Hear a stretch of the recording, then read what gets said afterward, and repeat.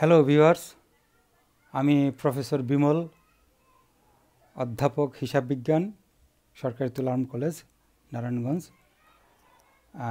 আমার আজকের বিষয় কার্যপত্র, উচ্চ মাধ্যমিক হিসাব বিজ্ঞান প্রথম পত্র বইয়ের সপ্তম অধ্যায় আছে এটা। আমি আজকে কার্যপত্রের মানে কার্যপত্রটা কী, কার্যপত্রের ব্যবহার, এগুলি নিয়ে সামান্য আলোচনা করব। দেন কার্যপত্রে আমরা সাধারণত যেসব সমন্বয় দেখতে পাই, সেই সমন্বয়গুলির প্রভাব কোথায় কোথায় পড়ে ওগুলি নিয়ে আলোচনা করব। স্পেশালি আজকে অগ্রিম ব্যয় বা খরচের যে প্রভাব কার্যপত্রে পড়ে, ওই বিষয়গুলি মূলত আজকে আমরা আলোচনা করব। তাহলে শুরু করা যাক। প্রথমে আমরা কার্যপত্র কি সেটা একটু দেখি। কার্যপত্র হলো একটি খসড়া বিবরণী। সাধারণত এটা চূড়ান্ত আর্থিক বিবরণী তৈরি করার পূর্বে তৈরি করা হয়। এখানে র্যা মিল সমন্বিত র্যা মিল, আয় বিবরণী, উদ্বৃত্তিপত্র একত্রে এখানে তৈরি করা হয়। এটা একটি ঐচ্ছিক ধাপ, হিসাব চক্রে এটা কোনো আবশ্যকীয় ধাপ নয়। সাধারণত র্যা মিল তৈরি করার পর এবং চূড়ান্ত আর্থিক বিবরণী প্রস্তুতের পূর্বে কার্যপত্রটা তৈরি করা হয়। কার্যপত্র সাধারণত বৃহদায়তন প্রতিষ্ঠানে, যেখানে অনেক ধরনের হিসাব, অনেক সমন্বয় থাকে, সেখানে তারা সাধারণত কার্যপত্রটা প্রস্তুত করে থাকে। সরাসরি চূড়ান্ত হিসাব প্রস্তুত করতে গেলে বা আর্থিক বিবরণী প্রস্তুত করতে গেলে সাধারণত নানা ধরনের ভুলভ্রান্তি হতে পারে। তাই দ্রুত এবং নির্ভুলভাবে চূড়ান্ত হিসাব যাতে তৈরি করা যায়, আর্থিক বিবরণী তৈরি করা যায়, এই জন্য সাধারণত কার্যপত্র প্রস্তুত করা হয়। এটা সাধারণত বৃহদায়তন প্রতিষ্ঠানেই তৈরি করে থাকে। ক্ষুদ্রতন প্রতিষ্ঠানের ক্ষেত্রে এটা খুব একটা দরকার লাগে না। এখন যেহেতু আমরা জানলাম যে চূড়ান্ত আর্থিক বিবরণী প্রস্তুতের পূর্বে ওয়ার্কশিটটা তৈরি করা হয়, কার্যপত্র তৈরি করা হয়, এখন দেখি যে আমরা আসলে চূড়ান্ত আর্থিক বিবরণীসমূহ কী কী। চূড়ান্ত আর্থিক বিবরণীর মধ্যে পড়ে আয় বিবরণী, মালিকানা সত্ত্ব বিবরণী এবং অথবা রক্ষিত আয় বিবরণী। রক্ষিত আয় বিবরণী সাধারণত যৌথ মূলধনী প্রতিষ্ঠানের ক্ষেত্রে প্রযোজ্য। এরপরে উদ্বৃত্তপত্র এবং নগদ প্রবাহ বিবরণী, এগুলো হচ্ছে চূড়ান্ত আর্থিক বিবরণী। এইগুলি তৈরি করার পূর্বেই সাধারণত ওয়ার্কশিটটা তৈরি করা হয়, কার্যপত্র তৈরি করা হয়। কার্যপত্র তৈরি করার সময় আমাদের দেখা যায় যে অনেক ধরনের সমন্বয় থাকে। সমন্বয়গুলিকে মূলত দুইটা ভাগে ভাগ করা যায়। একটা হচ্ছে অগ্রিম সমূহ আর একটা হচ্ছে বকেয়া সমূহ। অগ্রিম সমূহের ভিতর আবার অগ্রিম খরচ সমূহ আছে, যেমন অগ্রিম বীমা, এবং আছে অগ্রিম বা অনুপার্জিত আয়সমূহ, যেমন অগ্রিম সেবা আয়।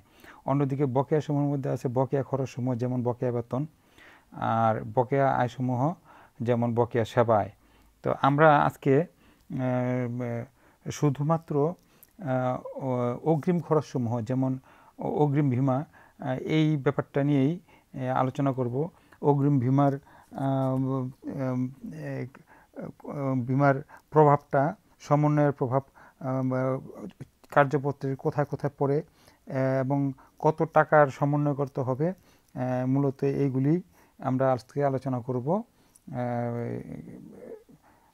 কার্যপত্রের ক্ষেত্রে। তো আমরা প্রথমে একটা দেখি যে আংশিক কার্যপত্র এখানে দেওয়া আছে। এখানে কার্যপত্রে লেখা আছে অগ্রিম বীমা 2000 টাকা, সমন্বয়ে দেওয়া আছে মেয়াদ উত্তীর্ণ বীমা 1400 টাকা অথবা বীমা খরচ 1400 টাকা। এখানে যেহেতু কার্যপত্র অগ্রিম বীমা দেওয়া আছে, সেহেতু আমাদের অবশ্যই যত টাকার বীমা মেয়াদ উত্তীর্ণ হয়েছে বা যত টাকার বীমা খরচ হয়েছে, শুধু ততটুকুই আমাদের সমন্বয় করতে হবে।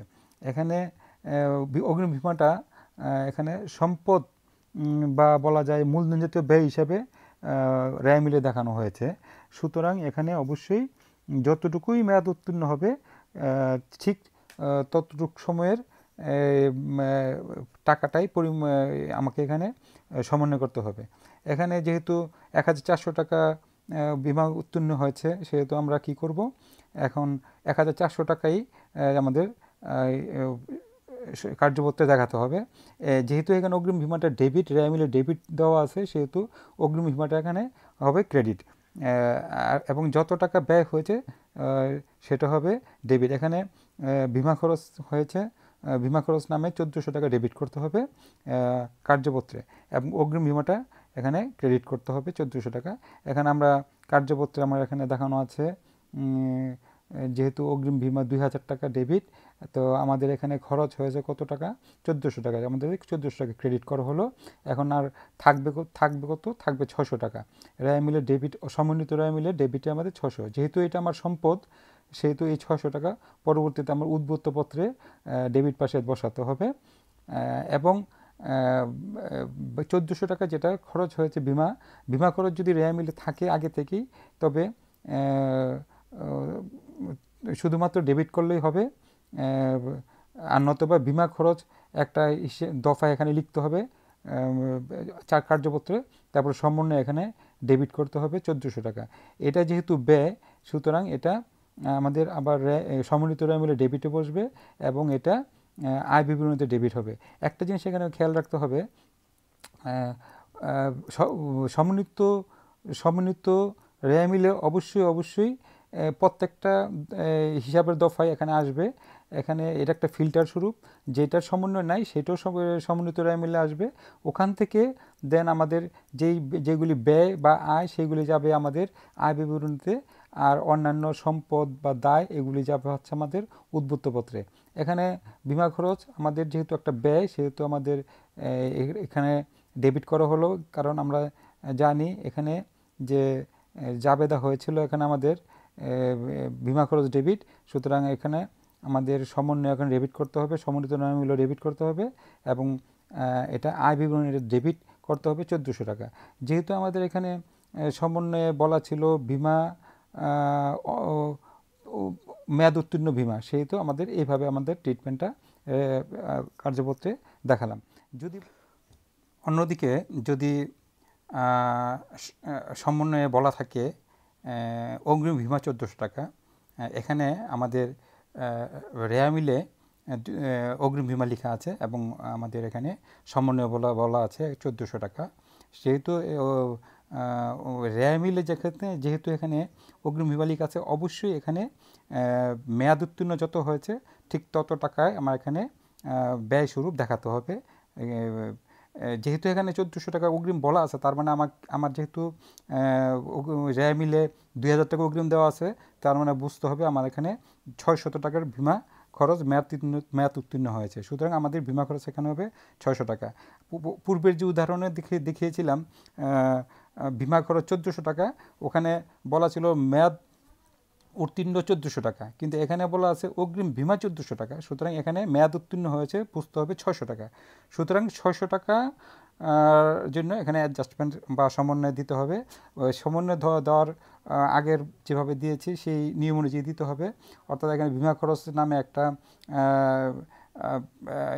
দফা লিখতে হবে রেয়া মিলে এই কার্যপত্রে 600 টাকা। এটা যেহেতু ডেবিট, সুতরাং সমন্বিত রেয়া মিলেও ডেবিট হবে, এবং আয় বিবরণীতেও ডেবিট হবে, যেহেতু এটা ব্যয়। অন্যদিকে বিমা খরচ অগ্রিম বিমা যেহেতু এখানে 2000 টাকা ছিল, এবং বর্তমানে অগ্রিম বিমা যেহেতু রেয়া সমন্বয়ে বলা আছে 1400 টাকা, সুতরাং 600 টাকা এখান থেকে কমে গেল। সুতরাং আমরা 600 টাকা কী করব, 600 টাকা আমরা ক্রেডিট করে দিব অগ্রিম বিমা থেকে।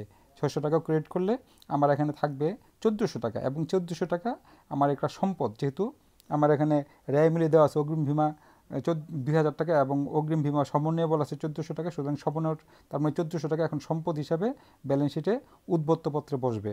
সুতরাং আমরা বুঝতে পারলাম যে যদি সমন্বয়ে সরাসরি বলা থাকে মেয়াদ উত্তীর্ণ এত টাকা, সেক্ষেত্রে ওই টাকাটা দিয়ে আমাকে সমন্বয় দিতে হবে। আর যদি বলা থাকে অগ্রিম এত টাকা, তবে আমাদের ডিফারেন্স করে যেই টাকাটা হবে সেই টাকাটা আমার খরচ হিসাবে আমার সমন্বয় করতে হবে। ঠিক আছে। আর এখন যদি আরেকটা ব্যাপার, সেটা হচ্ছে যদি আমাদের রেয়াই মিলে বিমা খরচ নামে দেওয়া থাকে, অগ্রিম বিমার পরিবর্তে বিমা খরচ লেখা আছে, সেই ক্ষেত্রে আমরা কার্যপত্রে কীভাবে ট্রিটমেন্টটা দিব, সে এখানে একটা বিষয় ব্যাপার বুঝতে হবে। যেহেতু এখানে বিমা খরচ 2000 টাকা দেওয়া আছে, এই ক্ষেত্রে যত টাকা অগ্রিম থাকবে, অর্থাৎ যত টাকা অনুত্তীর্ণ থাকবে, মেয়াদ অনুত্তীর্ণ থাকবে, ঠিক তত টাকার সমন্বয় এখানে দেখাতে হবে। এখানে লেখা আছে সমন্বয়ে মেয়াদ অনুত্তীর্ণ বিমা 600 টাকা অথবা অগ্রিম বিমা 600 টাকা। সুতরাং এখানে বলাই আছে অনুত্তীর্ণ 600 টাকা। যেহেতু বিমা খরচ 2000 টাকা এখানে দেওয়া আছে, সেহেতু আমার 600 টাকা এখানে অনুত্তীর্ণ, অর্থাৎ 600 টাকা আমার এখনও খরচ হয় নাই, 600 টাকা এখন আমার এটা আছে। সুতরাং বিমা খরচটা এখন কমে যাবে, বিমা খরচ 600 টাকা দ্বারা কমাতে হবে। অর্থাৎ বিমা খরচ যেহেতু ডেবিট আছে, এখানে বিমা খরচটা করতে হবে আমাকে ক্রেডিট, এবং অন্যদিকে অগ্রিম বিমাটা এখানে ডেবিট করা লাগবে। এখন আমার এটা ট্রিটমেন্ট কীভাবে দেখাবো কার্যপত্রে যদি অগ্রিম বিমা নামে কোনো আইটেম থাকে, তবে আমাদের অগ্রিম বিমার বরাবর আমাকে সমন্বয়ের ঘরে 600 টাকা ডেবিট করতে হবে। যদি আমার না থাকে, তবে আমাকে অগ্রিম বিমা নামে একটা দফা খুলে এটা সমন্বয়ে ডেবিট করতে হবে, এবং এইটা সমন্বিত রেয়াই মিলেও ডেবিট করতে হবে। যেহেতু এটা একটা সম্পদ, সেটা আমাকে উদ্বৃত্তপত্রের ডেবিট সাইডে লিখতে হবে। এবং বিমা খরচ যেহেতু 2000 টাকা ছিল, এবং যেহেতু বলা আছে এখানে মেয়াদ উত্তীর্ণ, এখানে যেহেতু বলা আছে এই মেয়াদ উত্তীর্ণ, যেহেতু বলা আছে এখানে মেয়াদ অনুত্তীর্ণ 600 টাকা, সেহেতু আমাকে কী করতে হবে, আমাকে ওই 600 টাকা এখনও যেহেতু আছে, সেহেতু খরচটা আমাকে কমিয়ে দেখাতে হবে। খরচ যেহেতু এখানে ডেবিট করা আছে, সে আমাকে ক্রেডিট করতে হবে 600 টাকা। তো আমার এখানে খরচ হলো কত? খরচ হলো 1400 টাকা। এই 1400 টাকা আমাকে দেখাতে হবে সমন্বিত মেলার ডেবিট, এবং যেহেতু খরচ 1400 টাকা হয়েছে, সেহেতু এটা আমার আয় বিবরণীতে ডেবিট করতে হবে। একটা জিনিস মনে রাখতে হবে, এখানে কিন্তু এটা সম্পদ পাশে আসবে না, যেহেতু বিমা খরচ লেখা আছে, সেহেতু এটা আমার ডাইরেক্ট এখানে দিতে হবে কোথায়? আয় বিবরণীতে। এবং যে সমন্বিত রেয়াই মিলে, আগেই বলেছি, সমন্বিত রেয়াই মিলে প্রত্যেকটা রেয়াই মিলের প্রত্যেকটা দফা আসবে। ইভেন সমন্বয় করার পরে যেই দফাগুলি অ্যাড হবে কার্যপত্রে, ওই দফাগুলিও আমার সমন্বিত রেয়াই মিলে আসবে। যেখানে অগ্রিম বিমা নতুন করে আমরা লিখেছি এবং 600 টাকা এখানে ডেবিট হয়েছে, এটা আমাদের সমন্বিত রেয়াই মিলে আসবে। এবং যেহেতু এটা অগ্রিম বলা আছে, সেহেতু এটা আমার উদ্বৃত্তপত্রের ডেবিট পাশে বসবে। এখন একটা জিনিস আমরা আমাদের জানতে হবে, যদি ওই অগ্রিম বিমার নামে যদি কোনো এখানে দফা থাকতো, তবে ওইটা সহ ডেবিটের টাকা যোগ করে আমার সমন্বিত রেয়াই মিলে আসতো, এবং উদ্বৃত্তপত্রে ও যেত ওই টাকাটা। তদ্রূপ উপরে যেখানে আগে যে উদাহরণগুলি আমরা দেখেছি, ওখানে যেহেতু এখানে ছিল বিমা খরচ 1400 টাকা, এখানে যদি আমার এখানে বিমা খরচ কোনো টাকা ডেবিট পাশে থাকতো রেয়াই মিলে, তবে ওইটার টাকার সাথে ডেবিটের টাকা যোগ করে আমার সমন্বিত রেয়াই মিলে আসতো, এবং ওইটা আয় বিবরণীতে আসতো। এই জিনিসটা আমাদের খেয়াল রাখতে হবে।